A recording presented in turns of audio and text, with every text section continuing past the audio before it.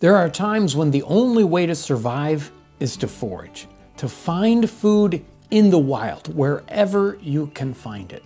But it takes special knowledge. There are many, many times in history when we look at different journals in the 18th century and we find people that at the edge of survival have to go out and find their food. Somebody like Nicholas Creswell or the Lewis and Clark expedition. They are in the worst kind of circumstances. Maybe they're at the end of winter and there's no real food left. Or they're in the wilderness and they're traveling or they're exploring and they're out of supplies. You read about this over and over again. And that last bit of energy they use to find food that will sustain them until they get to civilization. Foraging is an interesting kind of word that I think sometimes we can have a hard time really narrowing in on and understanding its true meaning. Many times in the 18th century, forage was used for the military, and when they foraged, it was basically pillaging. They had to get supplies and they would just kind of break into farms and take what they needed. Sometimes they would pay for those supplies, other times not so much.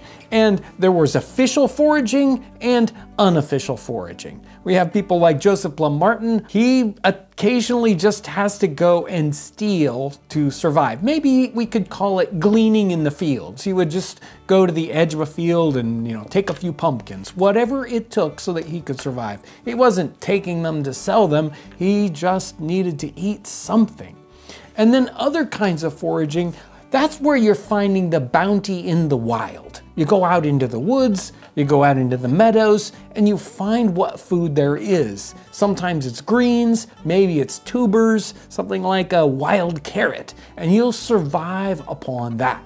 Right now is a perfect example. It's spring outside and things are just starting to get green. The weather gets warm and it feels great, but it's in fact the hardest time of year for some people on the frontier because they are out of supplies, and yet what's out there isn't going to give them anything. They haven't planted any crops yet. There's nothing there to harvest, to eat, and what they have left over from winter is either run out or it's bad. It's gone bad by now, especially with the warmer weather. So you think winter's the hardest, spring is actually the hardest time of year. Now there are times when we forage today, and we usually forage today for delicacies, something like a morel mushroom. But the kind of foraging that we're usually talking about in the 18th century is survival foraging. And therefore what you're trying to get there is actual sustaining food. And it might not be pleasant. It might not be even palatable at times, but it's what you truly need to survive. Who cares about one tiny yummy mushroom when you're going to starve to death and you need to fill your stomach and actually have something that's truly nutritious? Helke Welder is talking about living in this very, very difficult primitive frontier situation, and he has plenty of fish, but he says, ew, they're totally unpalatable, and it's not food that can sustain the body. And so he survives upon nettles, something that is much more nutritious. Not something necessarily good to eat, but something that can truly sustain the body. How do we prepare our foraged foods? There are times when the best kind of foraged food is something we don't need to prepare at all. We can eat it raw, even if it might be unpalatable, but most things are going to get cooked at least a little bit. Usually in a foraging situation, we have only the simplest cooking tools. So can we boil it? Can we fry it? While some things you can eat right away, maybe even raw, there are other things that you forage that unless they're prepared in just the right way, are actually poisonous. So you need kind of special knowledge for that.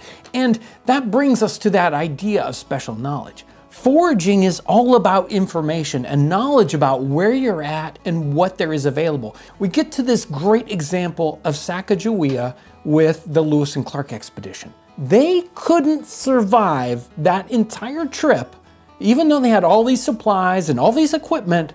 They couldn't survive without the specialized knowledge that she had. Not only was she able to talk to the Native Americans and translate for them, but she had the knowledge to understand what they could forage in the land and survive upon when there was no hunting and there were no supplies available. There was one point where they needed to decide where to camp for a long-term camp for winter before they left to come back. They used her knowledge to locate their camp in the right location so that they would have forage materials right next to them. So they would have a special kind of tuber that grew in the ground that she knew about that they had no idea. Without that knowledge, they wouldn't have been able to survive.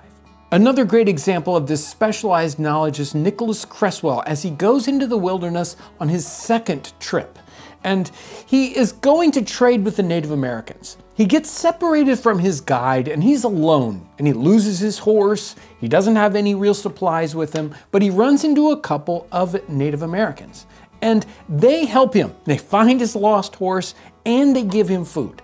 They didn't have any trouble finding what it took to survive in the world around them. They were completely away from civilization or any kind of camp, but they knew exactly what it took to survive. When it comes to foraging, each region has its own specialty. And right here, nettles are one of the most prolific things at this time of year. Right now, if you go outside, almost everything is still brown, but we have just a few green things popping up. Some of those are highly nutritious, and stinging nettles are one of those things. Stinging nettles were highly popular in Europe at the time, mostly for medicine, but they used them for other purposes too. And here they're the perfect food in early March. A great example of using nettles is Heckewelder, and he is traveling in the backcountry of Pennsylvania.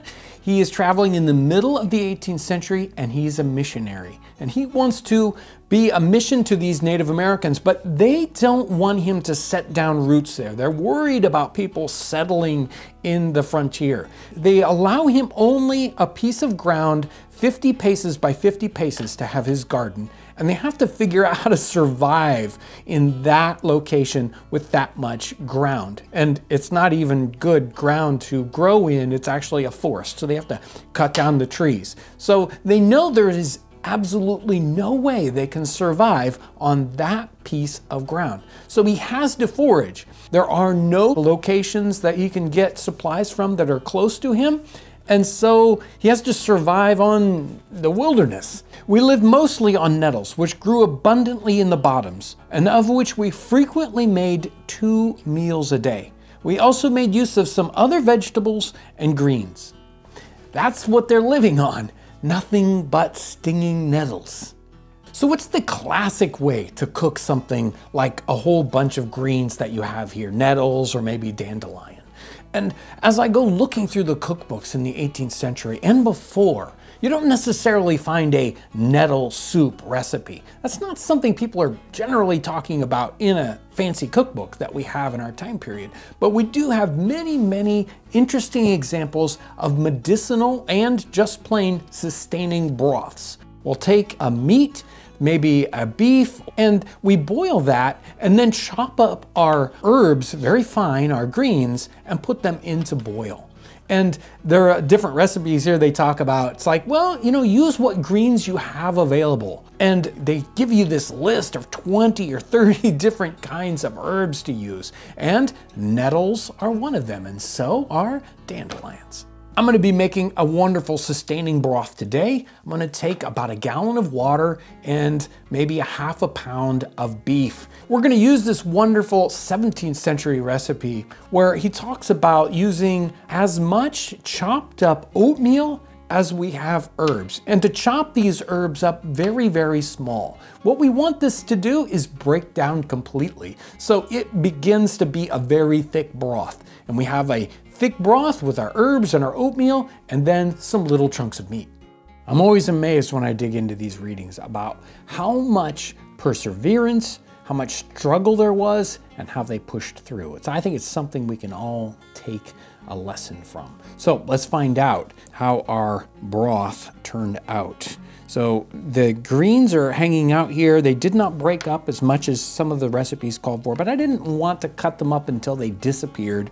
We've got a little bit of the oatmeal. You don't need a lot, and it really thickens it up. We just boiled it up until it got the right kind of thickness. Of course, the beef looks plenty done here, and really that's just the extra part. The important part, that's the greens. So let's find out.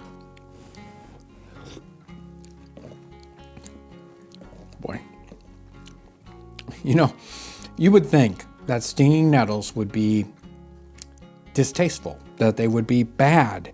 And it turns out that in this context, they are really, really good. You know, after tasting this, I can see why Hecke Welder was eating nettles twice a day and enjoying it.